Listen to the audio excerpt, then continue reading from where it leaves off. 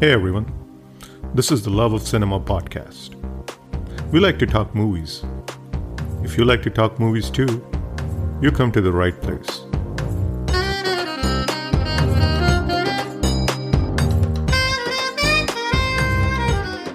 And somewhere that time, this whole call center thing and the recovery agent and bank, it intrigued me that, there's a certain there was in India which was call centers, which was being employed by foreign companies where they had to speak in a language which was perhaps not theirs. So there was a little bit of pretend play.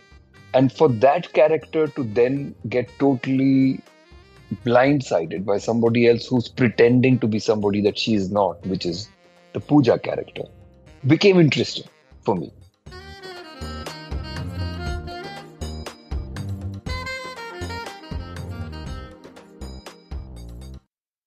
Experimentation within the construct of popular Hindi cinema requires guts. Experimentation within the construct of popular Hindi cinema on the back of big stars requires even more guts. 15 years ago, Yash Raj Films, a studio founded by Yash Chopra, no stranger to experimentation, tried to break new ground by cranking up the cool and the crazy with a film that was a quirky blend of classic masala Hindi film themes, meta humor, and modern Tarantino-era ideas. Written and directed by someone who had grown up on classic Bachchan films, and after having written the first two Dhoom films, was looking to do something different. Something that spoke to the rapidly changing India of the mid-2000s. This is Himanshu, and you're listening to the Love of Cinema podcast. Before moving on, a friendly reminder. If you enjoy organic conversations centered on Indian cinema, Love of Cinema podcast was created for people just like you. So if you find value in the podcast, if it helps you in discovering new films or new facets about familiar films, please do consider supporting the show. Love of Cinema podcast is my passion project, and with every episode, I've attempted to create something that cinephiles will continue to find value, not just today, but over time as well. To create something that goes beyond banter, beyond trending films. So if you find value in the conversations on the pod, do consider supporting the show. Your support will help me continue creating content with shelf life for fans of Indian cinema like you everywhere. You'll find the link to support the show in the episode notes. You can also support the show directly from the podcast website. It's fast and it's easy to support the show. And more importantly, your support is greatly appreciated. Independent pods like this one don't have a platform for amplification and distribution. Independent pods rely on amplification through its listeners. So if you like the episode, please share the episode on social media, as that will help other people discover the podcast. Back to today's episode. Later this month, Tashan turns 15. I'm delighted to welcome Vijay Krishna Acharya, who goes by Victor, on this episode to look back on a film that he wrote and directed that I have always liked and perhaps was a bit ahead of its time. And if I may say so, a film whose humor was lost on many. To them, I would like to say that I truly feel Tashan's one of those films that deserves a second chance. Because like I said earlier, there's a lot of meta, quirky, crazy, cool stuff that you might have missed the first time. On this episode, Victor and I chatted about writing the film and the four main leads, the film's widely loved soundtrack, its inventive action, the film's reception, and much more. Join us as we look back on The Tashan. Hey Victor, how are you doing? I'm very happy to be here, Manju. Thanks for having me on your podcast. Yeah, first of all, thanks a lot for coming on the podcast to chat about films and Tashan. It's a film that I really like. And, we will chat about the film and other films as well. But I just wanted to say that, I really like Tashan and I still do. And I'm going to ask you a few questions at the end of this chat that I hope you don't mind. So, Victor, I always, like Tashan because I'll tell you what I see the film as. This is just from a point of view of one moviegoer. I essentially saw it as a quirky blend of classic masala Hindi films and the themes that we found in those films with modern kind of a post Tarantino, post mid 90s ideas. It's a meta movie. There are traces of a road movie. There's some revenge drama in it. There is also traces of noir like elements like femme fatale. It nods and winks at the dialogue and plot elements of masala films of the 70s and 80s, which I personally love a lot. And it does that by nodding to a film, namely Pulp Fiction, that itself is a big nod, to the snappy dialogue and plot elements from stories found in American pulp magazines of the early and mid 20th century. So it's very cool stuff. And, it's quirky, it's crazy fun. And that's why I've always liked Tashan. I just wanted to dial back the clock a little bit with you. And so it's the mid 2000s, with Dhoom and Dhoom 2, you have co-written two of the most fun action dramas. Both movies clicked big time at the box office. Now you're on to your next project. Can you share with us what you had in mind with Tashan when you set out to write the story? It's a little bit of a walk down, and I remember it very clearly. I remember the laptop, and I remember the room, and I remember the view from the window outside. So Dhoom and Dhoom 2 were over. I was obviously keen to direct a film because that's what I had come to Bombay to do, and I thought I was always a writer by default. As I was writing, but I think I inevitably always wrote more like a director. So I wrote with, perhaps annoyingly, but with sound cues and visual descriptions, because it was important for me to put it out there, out of my mind onto. And I like visuals. I like I think if really great uh, attempt of any kind of cool good films has to have uh, sort of the ring of of great dialogue. At the same time, it has to have some push, when it comes to the way we consume it on screen. What is it that makes it screen worthy? So the thing which I feel um I was very conscious of was that I didn't want to do a film which would be a reminder of the Dhoom franchise, because I'd done it as a writer, and and it was a blast. Writing Dhoom was, at that point of time, I was writing a fair amount of television before that, and it just kind of very organically segued into film for me.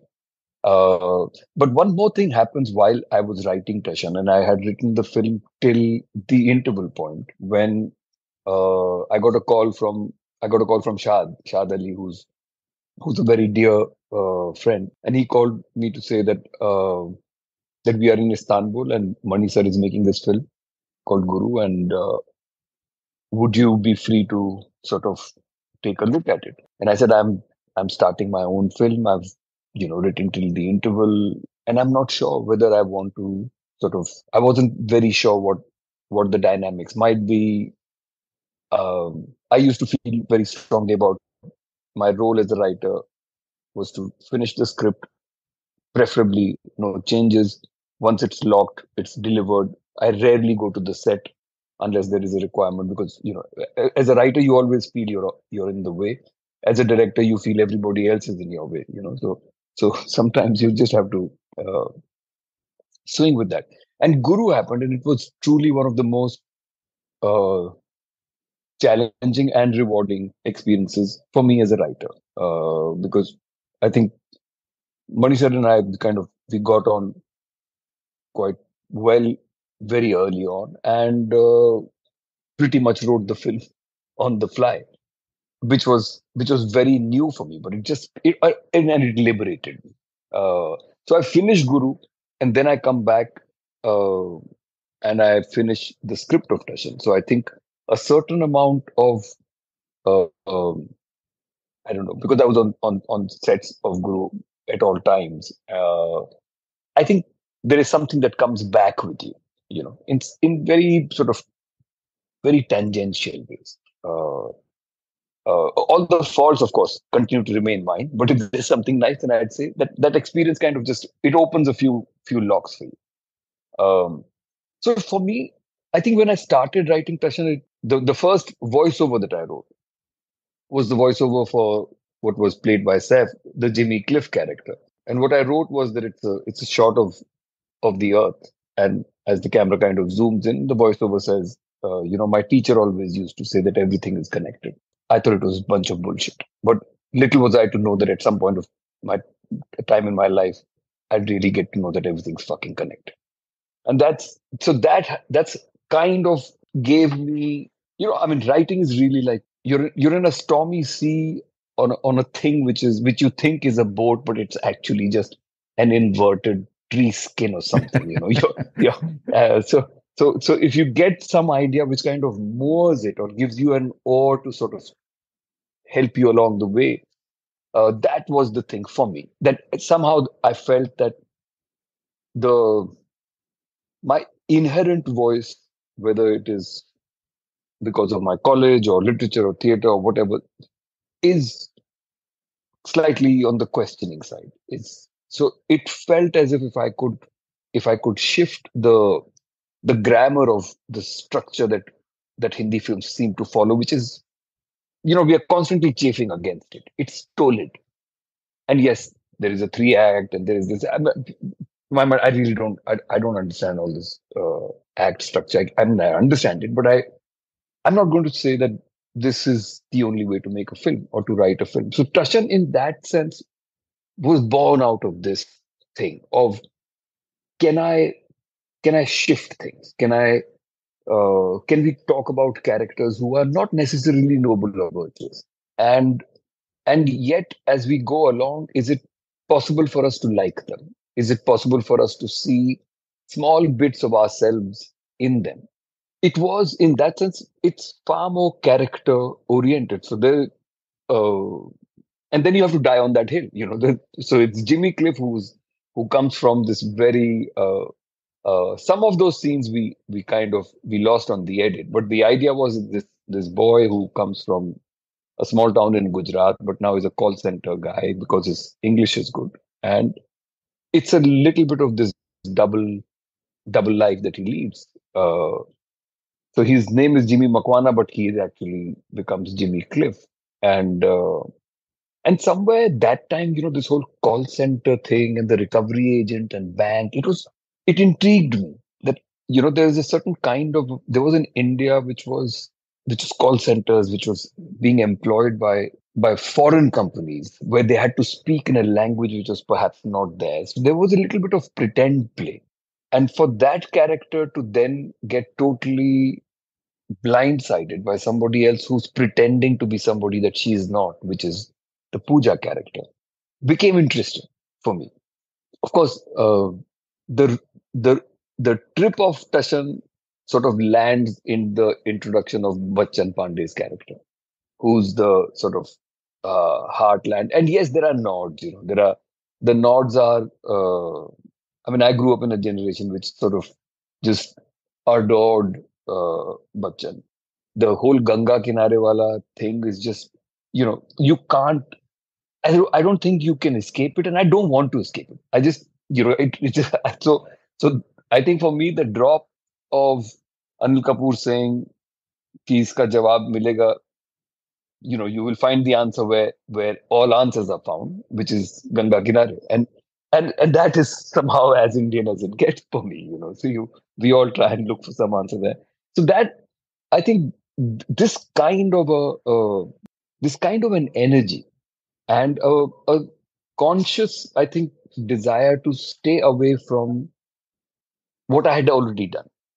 I'd also done the dialogue for another film called Pyar Ke Side Effect just before Dhoom, uh, and Guru. So they were all films much more in the mold of the Hindi film, and I think Tashan gave me an energy to go into these different people and this India where English seems to be a thing.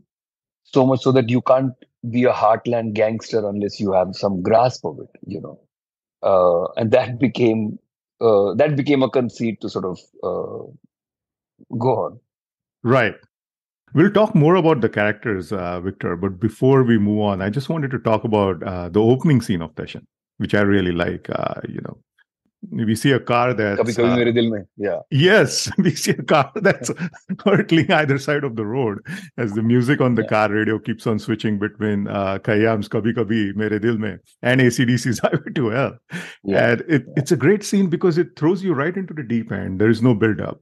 And there's that subtle dichotomy at play too, courtesy the lyrics of the two songs, which I thought, I'm on a highway to quote unquote hell. yes, And yeah, tumhe zami pe bulaya hai, mere liye from heaven, of course. So yeah, yeah. what's going on there? So that, like I told you, that I first wrote this voiceover, like a God's point of view, and then you go into the world. And as I went along with it, it's, I mean, you want to come into something uh, which sets you going.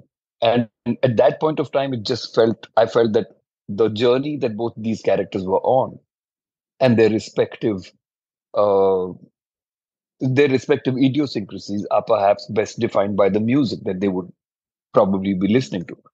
So obviously you write the scene, but I think that image is what sort of grabbed me, and that's what I wrote, and that's what I pitched to Adi, saying there's a there's a highway, there's a car going, and suddenly it starts swerving as if in tune with the music that's being shifted, and it goes over the cliff. And when you're underwater, that's when you first reveal. So the sense of a foreboding, a foreshadowing, kind of a sense continues to. Uh, and I think we are. I mean, you're a film buff, so this is it's a very Raymond Chandler, very it's the gumshoe type of a thing that it was that day, but little was I to know that I was soon going to be. So that kind of it's got a charm, and I think that the car thing, I'd in a heartbeat I'd start another film like that. Uh, so yeah, so I think that, I mean, today I'm certain that that gets you going far quicker, because you're in the middle of the action, you go into the characters, you go into the story without a build up, and I think that's amongst all the films that I've done, that's gradually been my learning, that we have to, you know, just Right. go, just cut to the chase. Right. And it works. I think it works big time. At least for me, it worked big time. Yeah. The four main characters in the film, Victor. First of all, Bayaji. Happy to happy to laud you today. I mean, Bayaji's English and those nods to Bachchan are totally land. Yeah. Anil Kapoor has some of the best scenes from the film. My favorite one is where AK rips open his shirt, and underneath we see a fishnet banya and a knotted handkerchief around his neck, alluding to his roots and where he comes from. Yeah. But we also see his clean-shaven chest, a double impact meta scene, if you will. I thought that was a great scene. But talk to us a little bit about Bayaji's character. So, but I think when for me also, Tashan was also, I wanted to, since I was writing it for myself, the brief to me was from me, and it was to enjoy this ride, and I like the somewhere I think what I wanted to go for, and I think if I'm not wrong, I think that is perhaps a Tarantino quote, which is that just when you think that you know where the film is going, it turns and goes in a different direction. I mean, everybody in commercial cinema is going to tell you that's not good, that's box office death. But I'm saying, okay, I mean, screw that.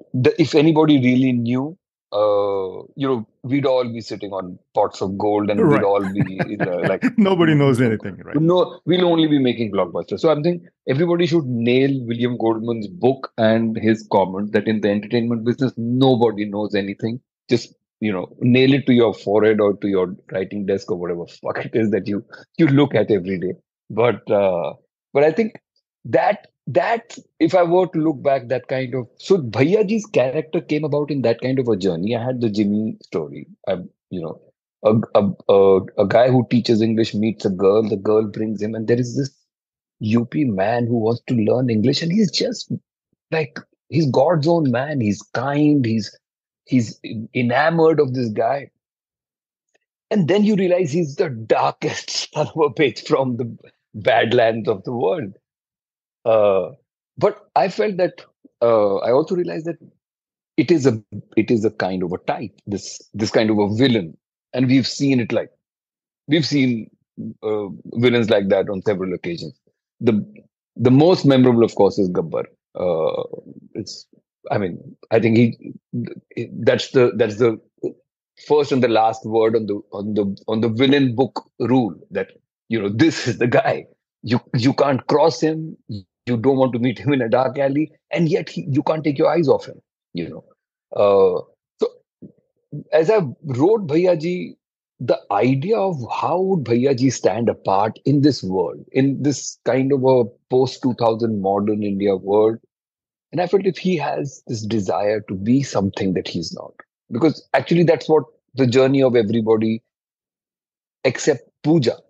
That's the journey of everybody. That they are kind of not all that. Pooja and Bachchan are the only people who are kind of comfortable in their skins. Uh, and then came this act of trying to see if Bhaiyaji could speak English, which is actually the most Hindi English. And in his head, he's speaking in English, but actually it's Hindi. So it's translated, but translated uh, with the right amount of incompetence for it to become funny. And somehow it just made him warmer for me.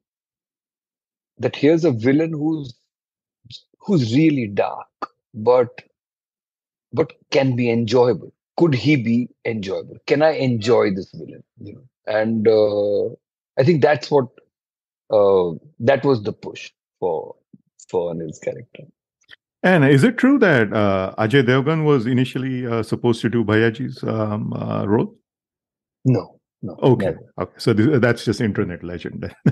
Yeah, Yes, there are all these kind of things that we see on the internet. Bachchan Pandey, on the other hand, and Victor, I got to ask you at this point, like, how big of an influence was Pulp Fiction on this movie? Because, I keep on seeing all these parallels, but that might be, just the way that I see the film. But are you a big fan of that film? I mean, like any, film. Actually, so I have a very good, very healthy respect for Tarantino. I think curiously, when I first saw Pulp Fiction, I didn't like it all that much.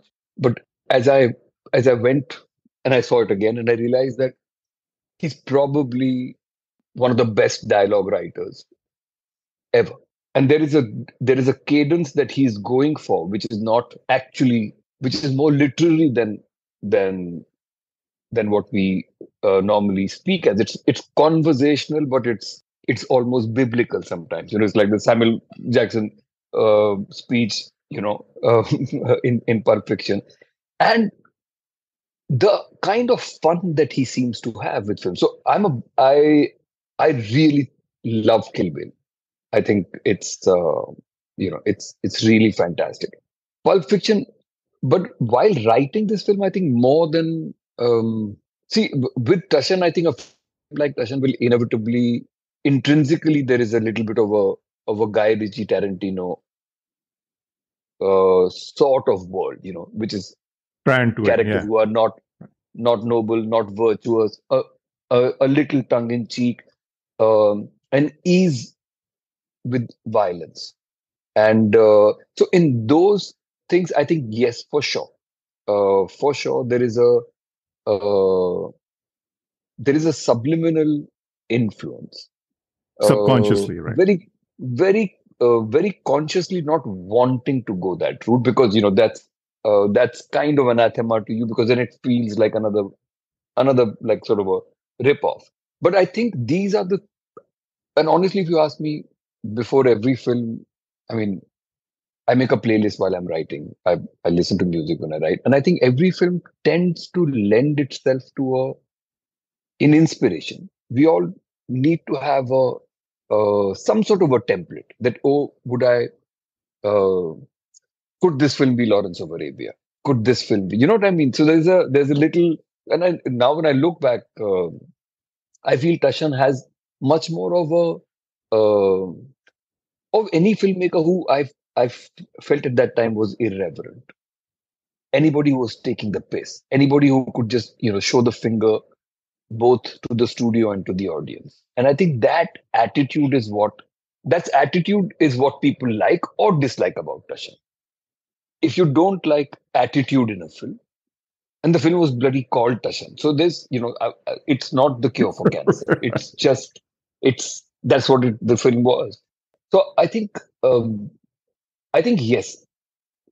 Today, looking back, I would say that even if I weren't all that conscious of the influences at that time, but these were definitely the filmmakers which would probably. There's a very interesting Japanese director called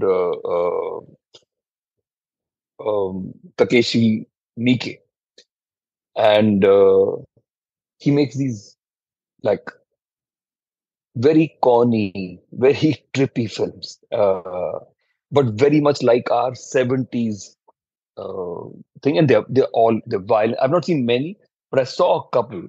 And funnily enough, I saw the Miike films after I'd made Tashan. And then I realized that some of it, like the climax of Tashan and all, could belong perhaps to a Takashi Miike sort of a film. Just, exploding limbs, shit like that. So, yeah.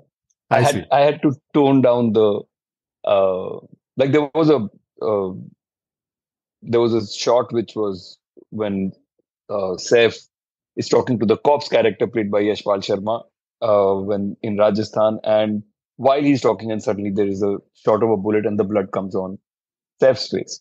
And I remember that when we first went, when I first saw it, then internally we felt, is the blood too much? Does it shock too much? Will there be a censor issue and all that? But at that point of time, of course, 15 years back, today my position would be very different. But it felt like the quickest way to tell you, that this is done, and it needs to feel palpable. That blood is on your face as well. The shock of it. So that's that's pretty. Right, right. Yeah, the reason I brought up Pulp Fiction is because I was going to talk about Bachchan Pandey next. And, he reminds me of Butch from Pulp Fiction a lot for some reason. He's a prideful, his stuff, nonsense kind of a guy. But he's a good-hearted, nice guy, past the rough exterior. And that's why I always thought, him. I always see a little bit of Butch in him. And I love his introductory scene on the scooter. With the Ravan headgear. It's quite popular among the fans of the film. This is one of Akshay Kumar's best characters, I think. And I feel the same way about Karina's Pooja as well. And we'll talk about that later. But on Akshay Kumar, I think this character is so interesting. And this character, I think, is the most probably that kind of harks back to those films that you were talking about, like 70s and 80s. By the way, there is a great scene I still remember, and correct me if I'm wrong, when there's an action scene with Akshay when there are posters of Ladla and Krodh, I think, on the side marquee. That's his intro, yeah. Yes. And I thought, okay, baby, why did he choose those two posters? Are you a big fan of Raj Kanwar and Sashilal Nair? No, those were the fans that the art department got, yeah. Oh, okay. That's it. No Easter egg there, zero. Folks. Right, gotcha. So, but I just felt I think there were one or two other posters, but Krodh seemed to somehow sort of make the thing. And it was, I mean, I just shot it and it came in handy during the edit, to sort of Bachchan Pandey's character, how did you shape that? process of writing. Honestly, however much I want to sort of demystify it, and I'm very happy doing it, talking purely from my limited and my small space as a writer. Uh, I think the organicness of it was the need for this for somebody, and I really I try hard as I might, I can't fathom why, except perhaps maybe the very latent influence of Jaane Bhi Do Yaaro for me, and because of the fact that my career started as an assistant to Kundan on Kabhi Haan Kabhi Na. So when I was writing this character, I mean, first there was a need for the character, that there was I wanted to, I'd been reading all these reports about these recovery agents who were rough. They were inevitably, they were thugs of some sort, and uh, and there was no better place to sort of see him, uh, except as a sort of a buff who does Ram Leela, and a guy who's kind of late for the Ram Leela show, and he plays Ravan, and while all that is happening, there is some mess that happens, and people are very happy to say that, I'm. Uh, so it was just one of that, and the name, of course, I think the name came uh, with some, maybe just one of those inspired hits. It came as Bachchan and Pandey, and Has a nice that's ring to it, just right? about as heartland as it gets. And I have to say that uh, I mean, I truly enjoyed uh, crafting this. But when Akshay came on, because by the time he'd done a lot, I mean, I knew that he was good with comedy, and to this day he continues to say that it is a very cherished sort of a performance, but for him and by him, and I agree, and I had a great time with him, because uh, he really got it, and he translated, and I think he brought a quality to the rough guy, but with a lovable or a likable soul, in a very unassuming way. And uh, and I think he was great. I really think he was great. I I was shooting the film, and I came out, and I remember I came to Adi and I said, he's very good. He doesn't get half as much credit for his performance as for other shenanigans, but he's there. He's and he's I mean, for someone like me, I like to shoot early on. I like to shoot on time. I like to shoot hours.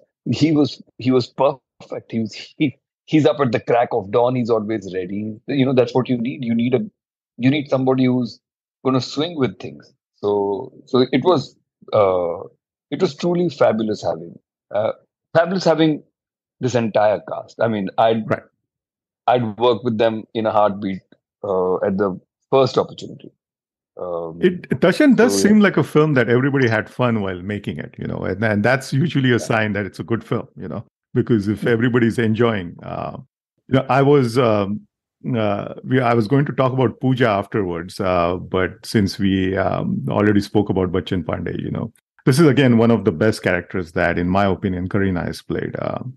She's all Oh, that's these nice. things rolled into one. She's kind of femme fatale, she's a damsel in distress, she's someone out to seek revenge. And I was watching a chat with Kareena recently, where she was asked if she thought she had an idea of the kind of impact Jab We Met would make Mm. at the time of its making. Yeah. And she said, while I was shooting Jab We Met, I was so invested in Tashan that movie was on my mind most of the times. Like even when I was on the sets of Jab We Met.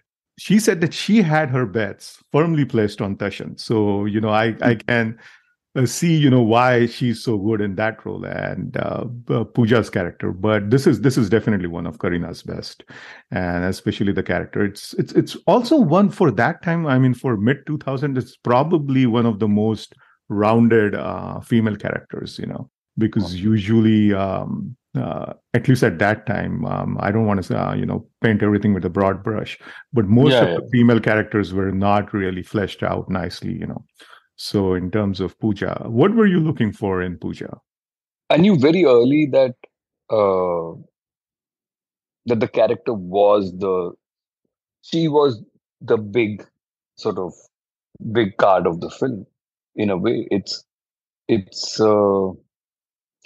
see how inevitably everybody starts referencing Sholay whenever we talk of a film. Uh, she's the she's the Thakur and Anil is the Gabbar, because she's got the personal story, she's got the vendetta, and I'd seen. I mean, of course, I knew of Karina's films and work and things, but I remember watching Yuva, and I thought she was fantastic in Yuva, and because till that time it was she'd done the slightly bigger commercial films, so her whole. But I saw this girl in these, block print kurtas, and in Mani Sir's world, and I thought she was fantastic. And later, of course, I asked Mani Sir and I asked Karina, and I think she was not very sure what she was doing there. So, and sometimes I think sometimes it's good for us all to be out of our comfort zones a little bit. So I was very sure that casting wise, I was very sure that it had to be Karina, and uh, and I think at that, and she's right. Curiously, she had signed both the films. Sort of, she'd signed Jab We Met before she came to hear the script and the narration, and she's the driver of the film in a way, because it's she's the femme fatale. She's the one seeking Bill in some way, and she also took to the this whole sense of the physical transformation, and which of course it goes in a very sort of how should I put it, in a very superficial way. It becomes about body and this and that, but it was not that. It was a desire, and I feel that as a filmmaker, we always feel what is it that we can do, which is new for the actors, because the audience consumes them in. I mean, uh, I make one film in 4 years, but any actor makes like 3 releases in a year. So how do you make them look different? How do you make them feel different, or put them in a process which makes them feel different about the role or about themselves? Uh, and I thought he was like pretty much uh, solid on most fronts. So I think for Pooja, uh, Chelia, the song ends up being the reveal of Pooja's character. But before that, I was just thinking of this very sort of a diffident girl who, wears these handloom kurtas and works as a lowly assistant, uh, and is very sort of uh, is childlike in her innocence. And then you realize that actually she's the sharpest card of them all. So yeah, that's what the Yes, yes. And we got to talk about Manoj Pawai and Sanjay Mishra, before we move on from the actors, especially their wardrobe. I mean, what an eclectic mix of, active wear with headbands and warm up jackets, yuppie night robes. What was the yeah. I idea think there, Victor? I'm now that I think of it, I so in my head, and this is something which is open to both discussion and therapy, and I don't know what all, but uh, I wanted. I think I was looking at the unity of Anil and his henchmen, uh, purely from the perspective of how Ginny consumes them, and then how. we consume them as actors. I mean, as an audience. Both Manoj Pava and Sanjay Mishra are my friends from 1993, 94. We have several stories and some very hairy stories as well. So we have a past, and I Did you work on adore Office both of Office, by them. the way? Sorry to No, I interject. didn't. But okay. No, I didn't. I didn't. But with Manoj, I did.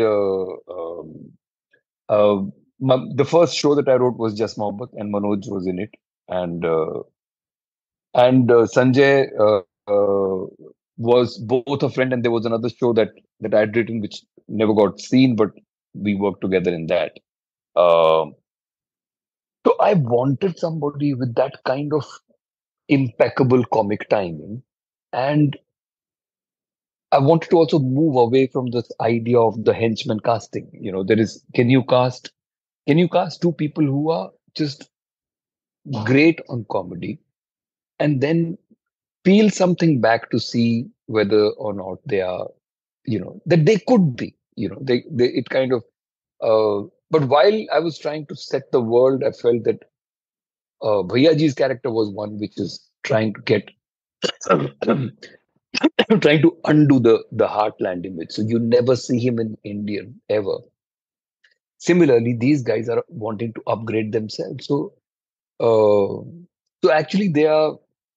I mean, they could be in a Wes Anderson film almost. They come in always symmetrical. They've got these, and we went for gold in their in their wardrobe, because I have to say that I did okay. What felt like the most sort of violent colors, track pants, and this velour kind of thing, and they look abominably cute with them. Which is somewhere is one of those voiceovers that Jimmy has when he breaks the fourth wall, and he says, and I had these two guys and they were feeding me jalebi and rabri. I mean, life was good. so, so I think uh, Manoj and Sanjay, I think I wish, and now my only thing would be that if I were to do another film like this with them, or another kind of a Tashan type of film, I would probably want a little more of them. Uh, want more for their characters. Have a deeper, greater subplot. Uh, because they're just superb. They're They're superb. solid actors, both of them. Yeah, yeah. In fact, I just saw Sanjay Mishra's new film. I think it's called Vad.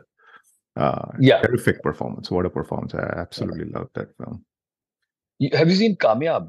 He did a Oh, film called yes. Kamyab. Yes. I love it. Yeah, yeah. I had Hardik Mehta on the podcast a few Yeah, I months really ago. like Hardik Mehta. Yeah, he was. I spoke. I mean, at length to Sanjay after Kamyab, and I thought it was very nice and like very, Awesome. very Absolutely. beautiful, very vulnerable. Oh, yeah, yeah, yeah. I mean, it brings you to tears. It's Yeah. absolutely terrific performance. Victor, by the way, what did Kundan Shah think of Tashan? I would guess that he would love this kind of a film. So I brought. I mean, I called Kundan If you don't for mind sharing the this, by the show. way, yeah. Not at all. Not at all. Kundan's. I mean, I'm very happy to talk about Kundan at the drop of a hat. So I remember Kundan came and saw the film, and he said there is so much that is new in the film that you're trying to do, and he said it's not easy doing a caper film.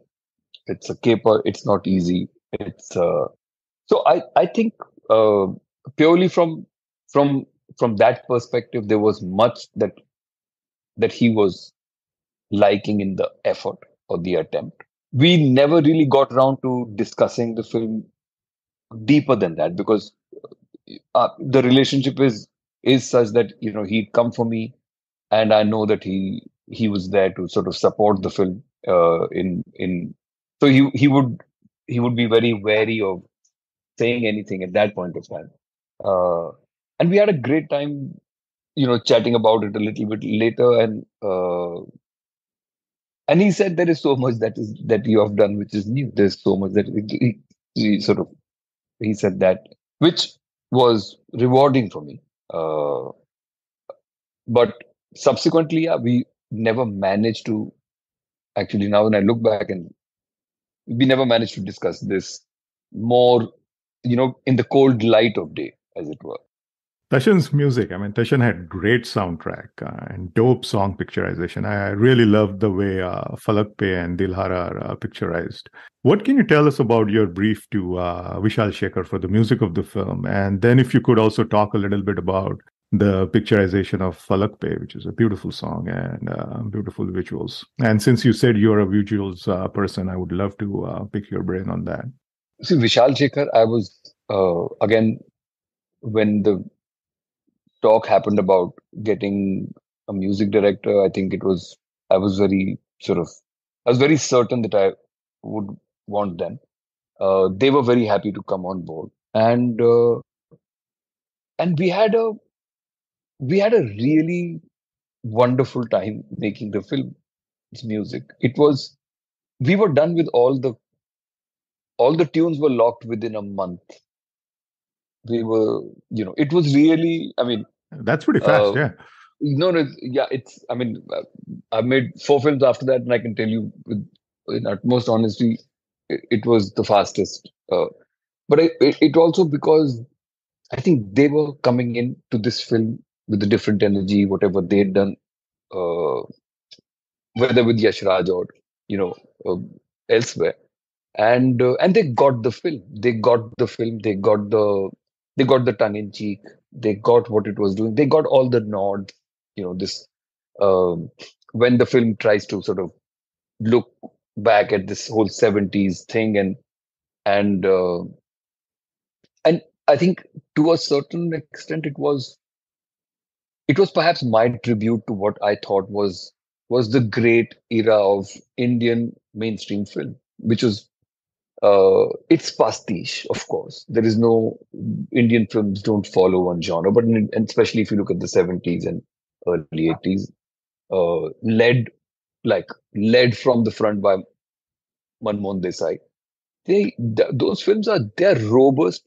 They You cannot ignore them, and they land. They are solid, and their politics and their heart is banging. It's always in the right place.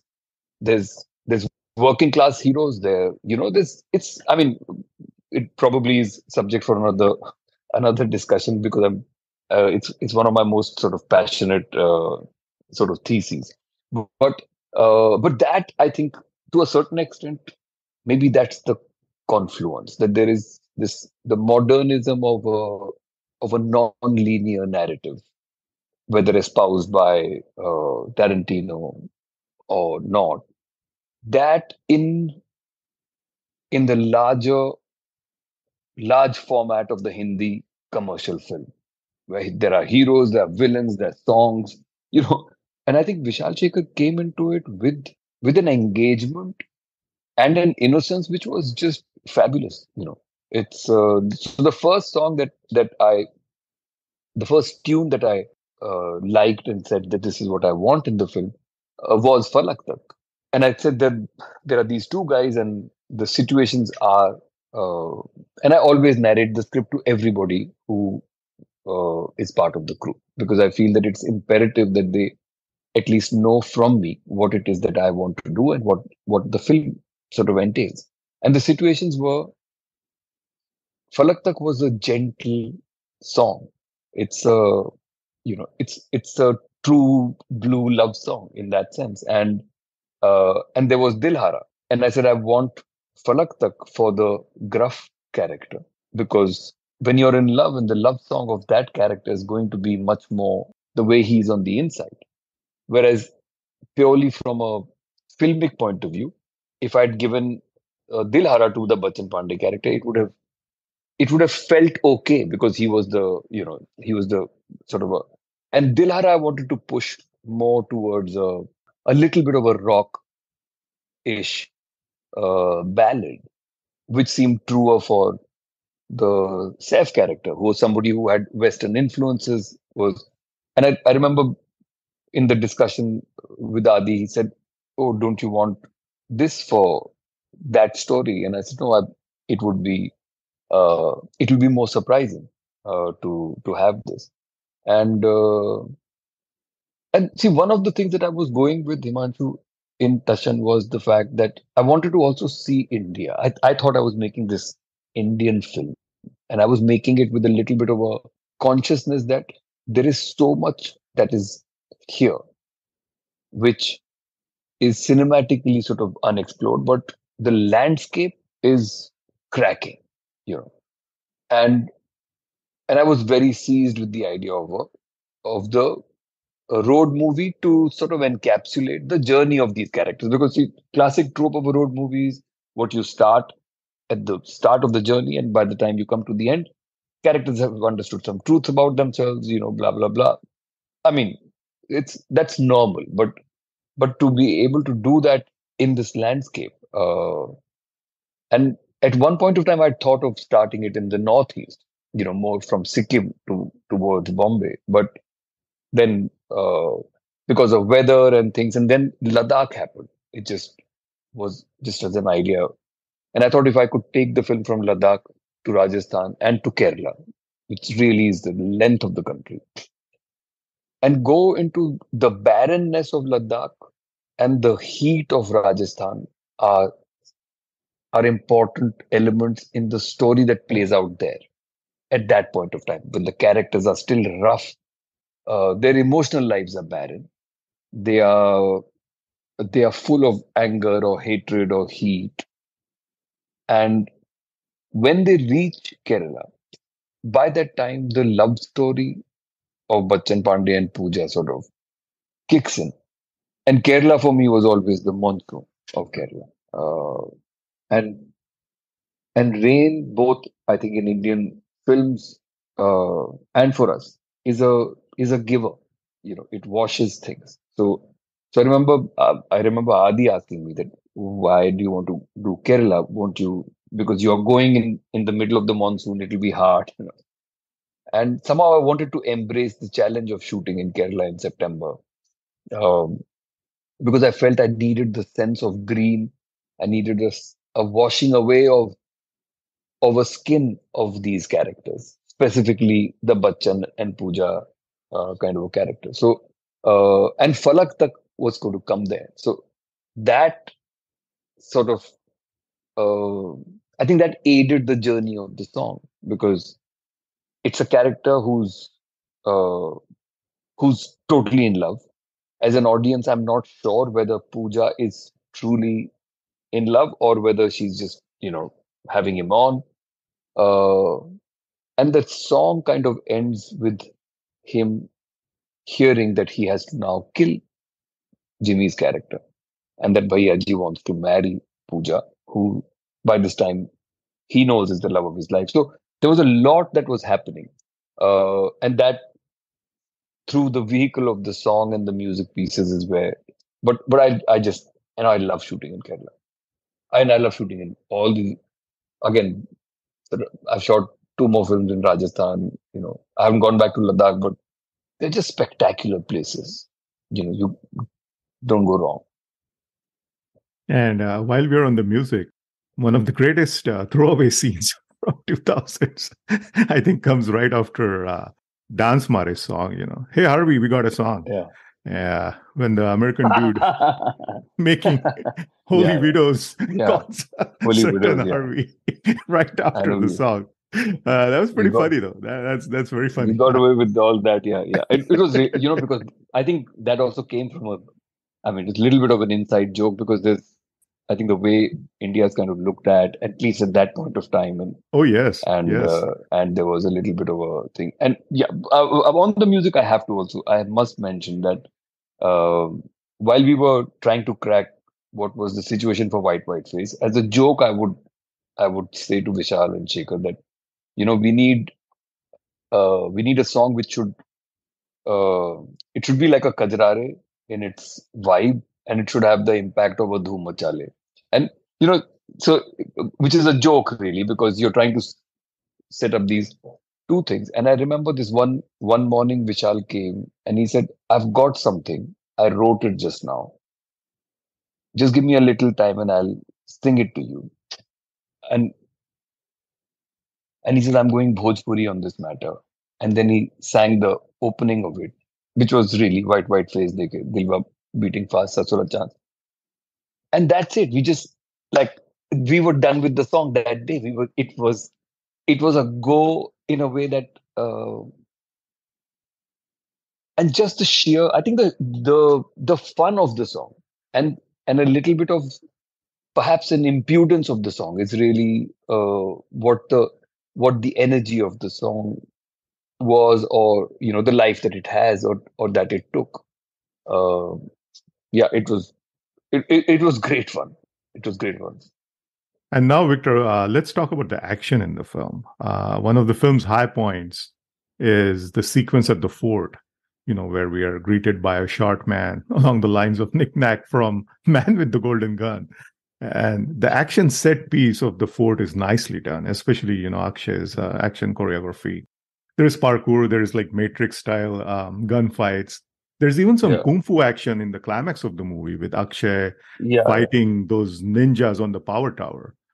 What was yeah. it like working with Peter Hine and designing the action for Tashan?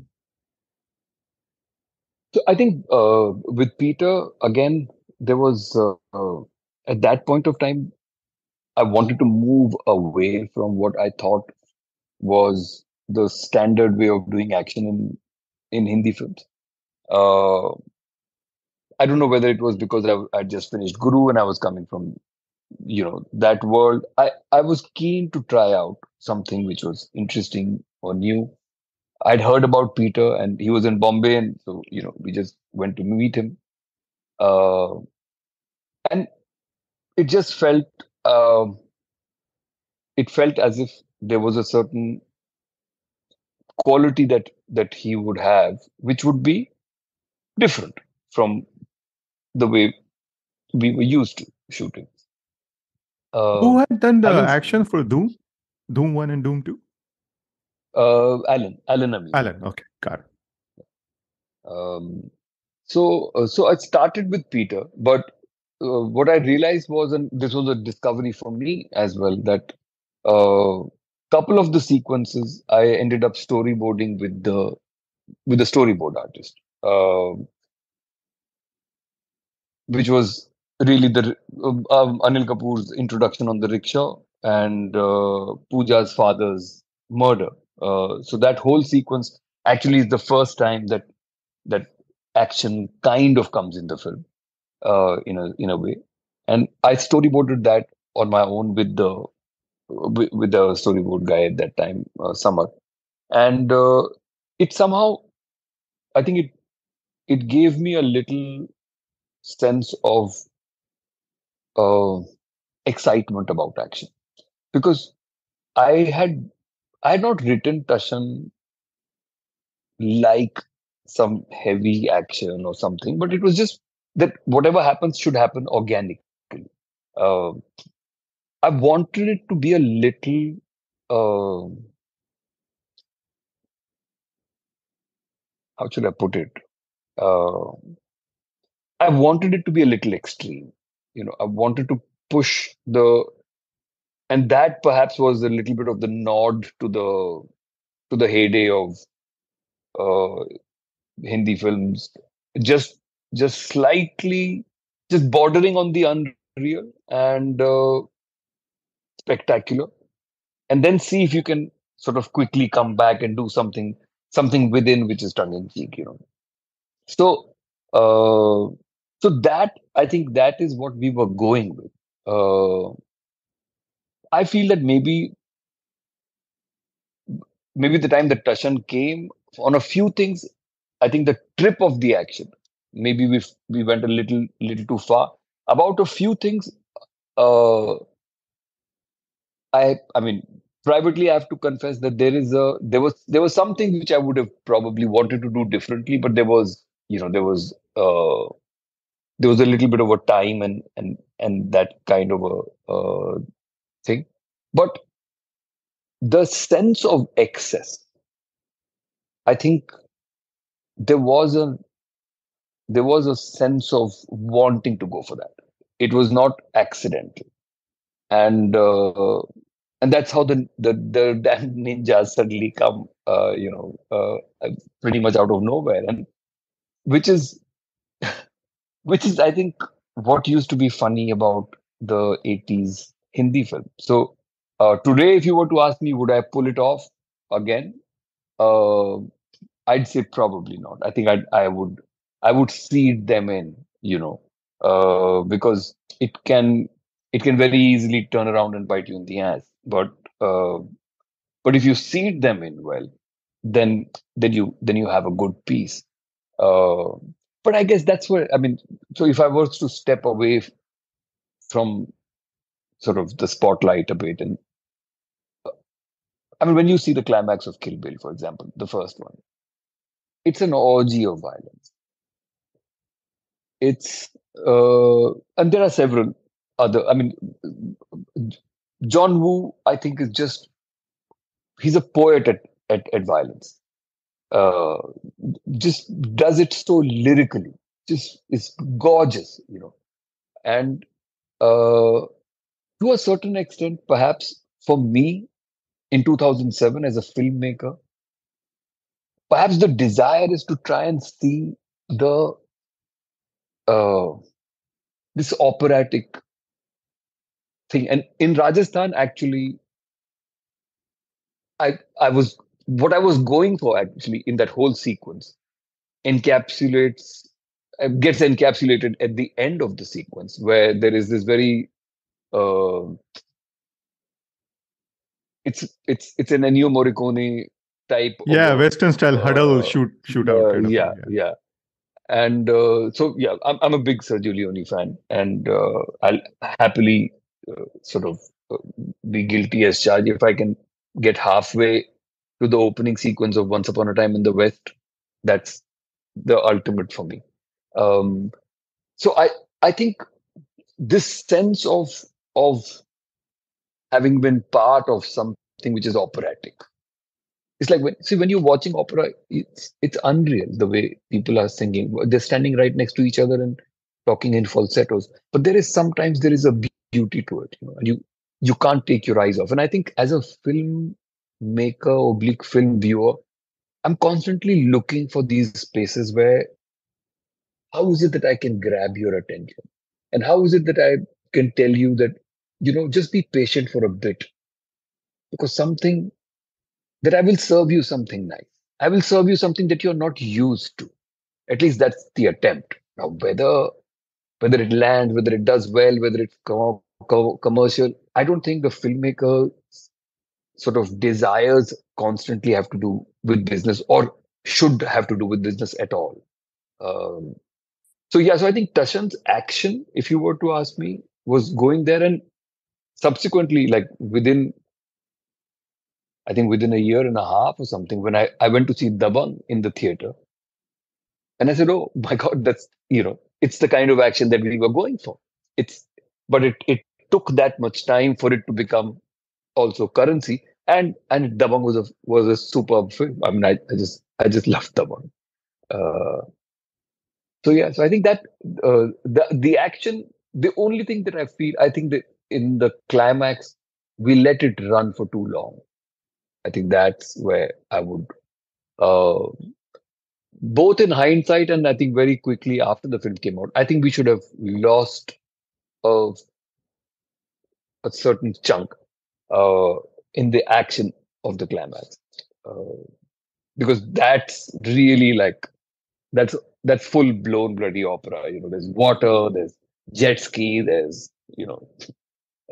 Let's there's a keep the Nala, rickshaw. that too, yes. Yeah, Hey, while we're on this, I had saved this for the last, but do you think about the movie's reception? Like, is that something you do? I ask that because some filmmakers that I talk to, strongly believe in analyzing, what worked, what didn't, while others don't, because they say there is just no freaking way to really tell, what worked or what did, irrespective of what the trade says or does not say. What's your take on that?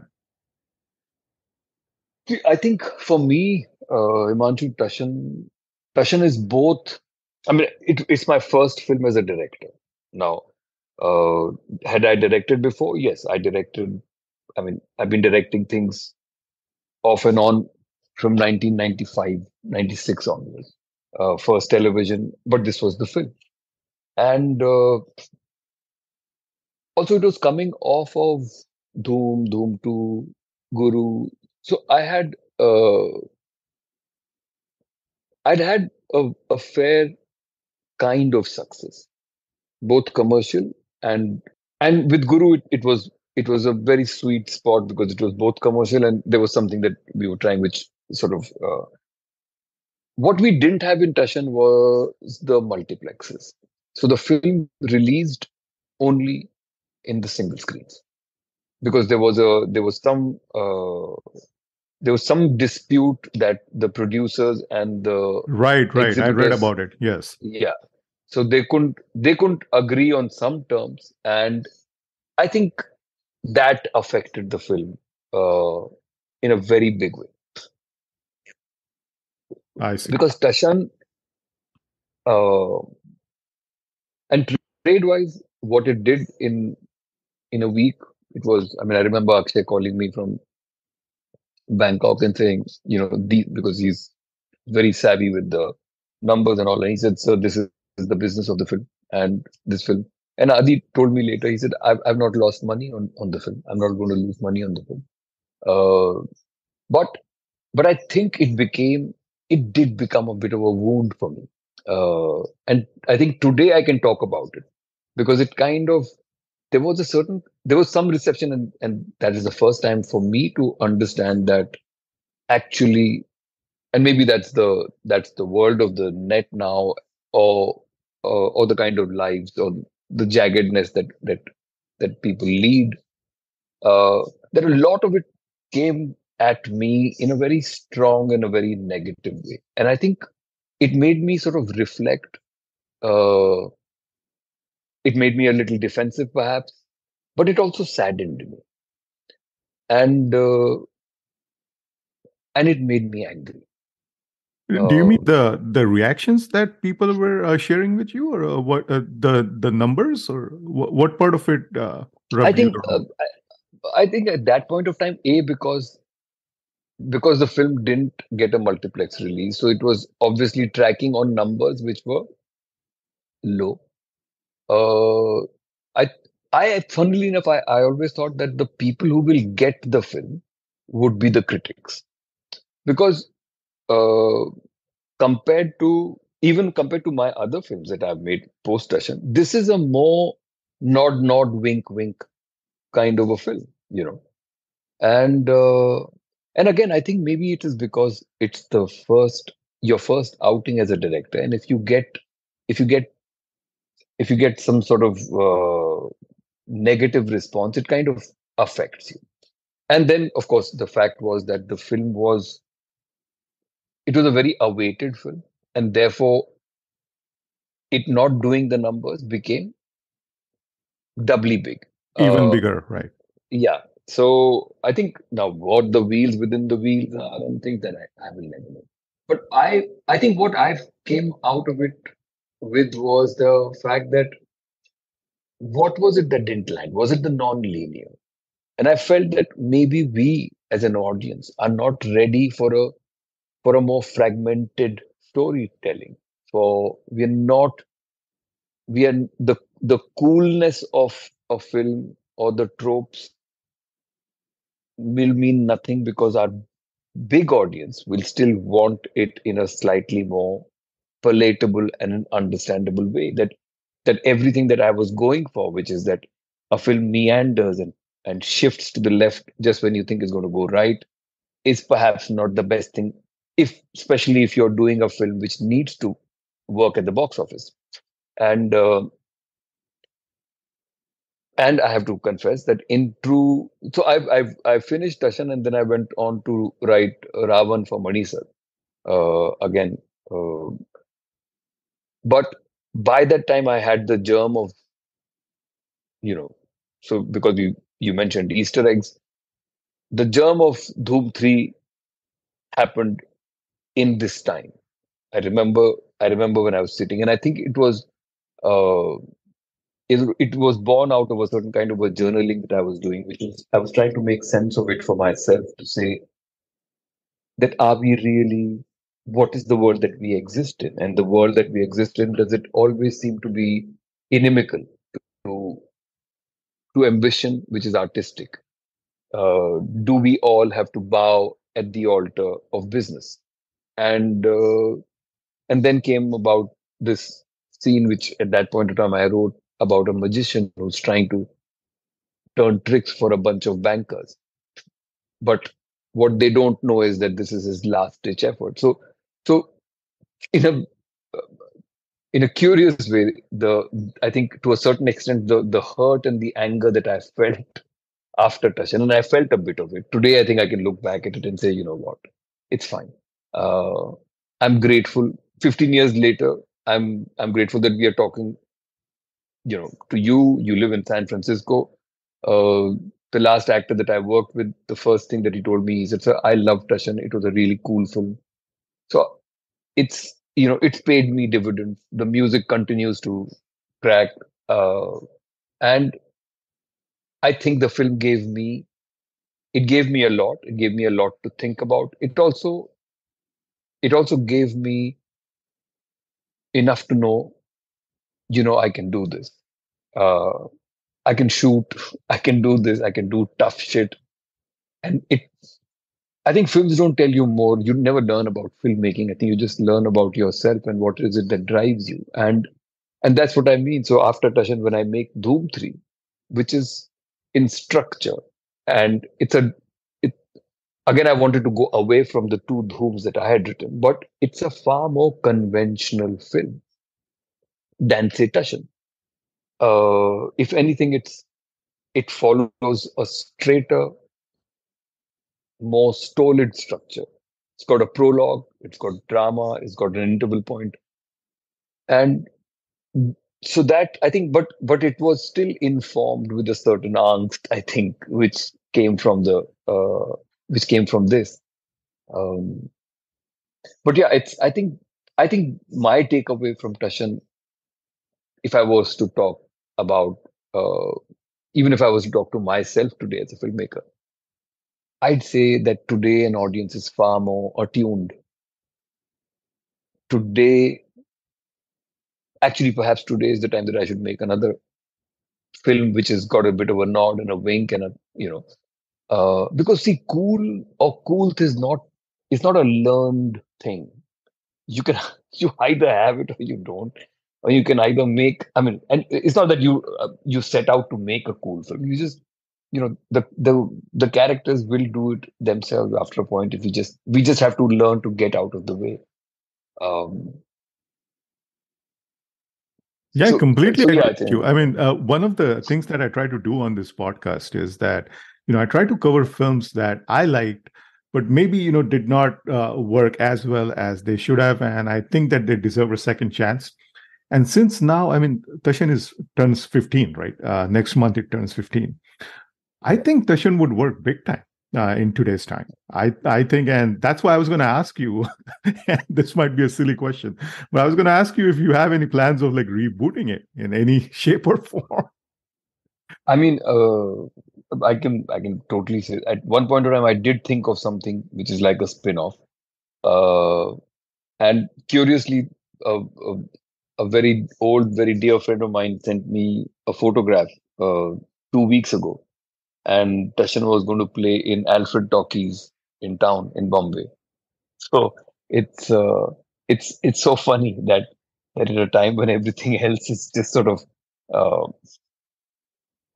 going down the drain, there's this 15-year-old film which is going to play in a small, not a small, but in a single screen, not the most sanitized theaters in Bombay, but it's going to play in a classic Art Deco cinema.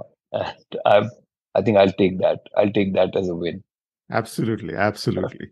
The Eagle safety matches backsplash on Bhayaji's wall is now. I again saw this as a nod to the Red Apple cigarettes from Tarantino's films. So I thought that these are the matches that you use to light a red apple. So, is there really a brand like that, or that was No. your creation? Uh, See, I was. I mean, I have to sort of confess, there was no Tarantino connection in my head at that point of time. I was Okay. looking at things which could sort of make this stand apart. And now that you say it, I have to look back and see.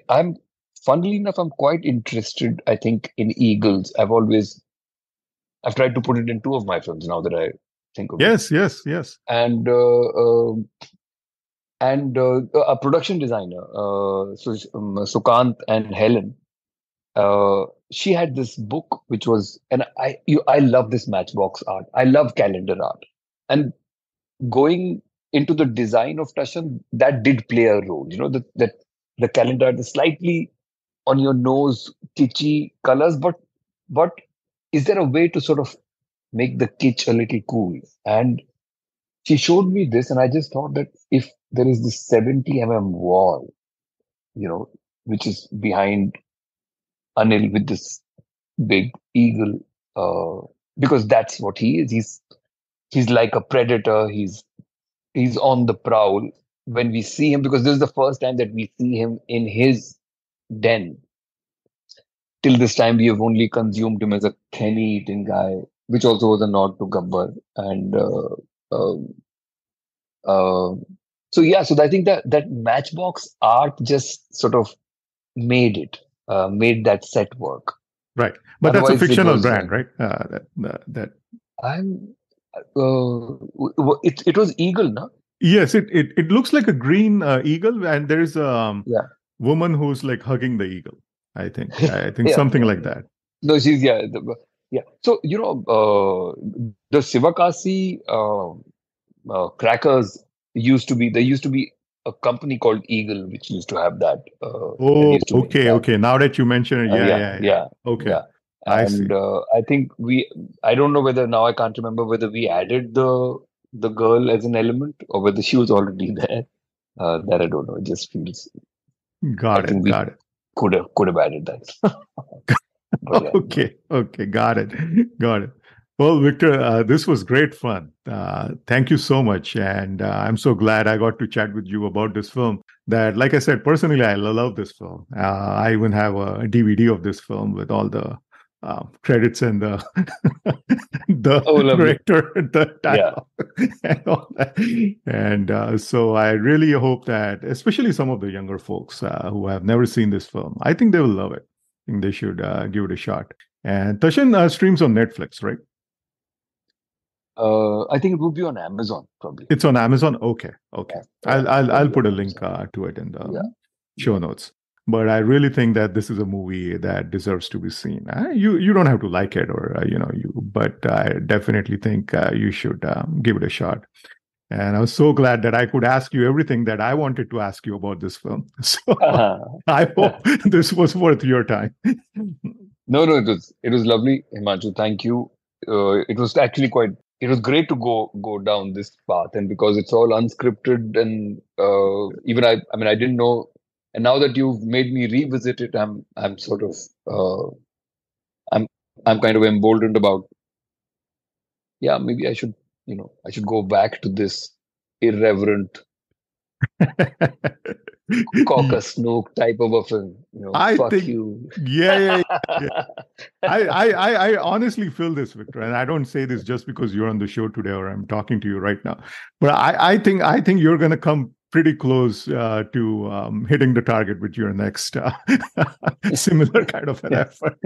I Yeah, think I the mean, second. yeah, I think sometimes you do something and maybe there's no audience for it, and by the time there is an audience for it, you've moved on and you've become a different person.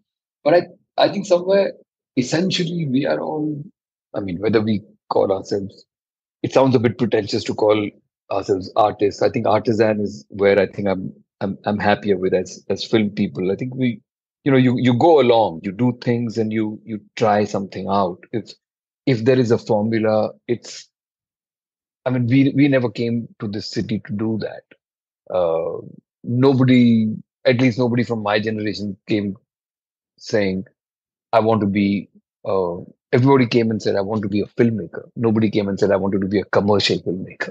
At least most of my friends. So I think it's a question of reliving your innocence and just rediscovering it. I think Tashan for me comes a little bit from a space of an innocence, and and with each film you do try and inhabit a space. Sometimes you're lucky, sometimes you're not. Um, but I think that's what drives us. I think that's what in some way. And if 15 years later you remember the film or you have fond memories of the film, then I feel it's it's rewarding, but it's all thanks to that innocence in us both as filmmaker and a viewer, because once the film is done, it really does not belong to us. It belongs to no filmmaker. It only belongs to the audience. And I think there's something very beautiful in that, I know that you mentioned uh, my favorite film, or one of the, I mean, I have a bunch, but a film which at some point of time we will talk about maybe is like, I'm a big Bimal Roy fan. I think uh, I He's a mean, to my master, mind, no doubt. Yes, one of our one of the masters. most complete filmmakers that I've had the pleasure of viewing.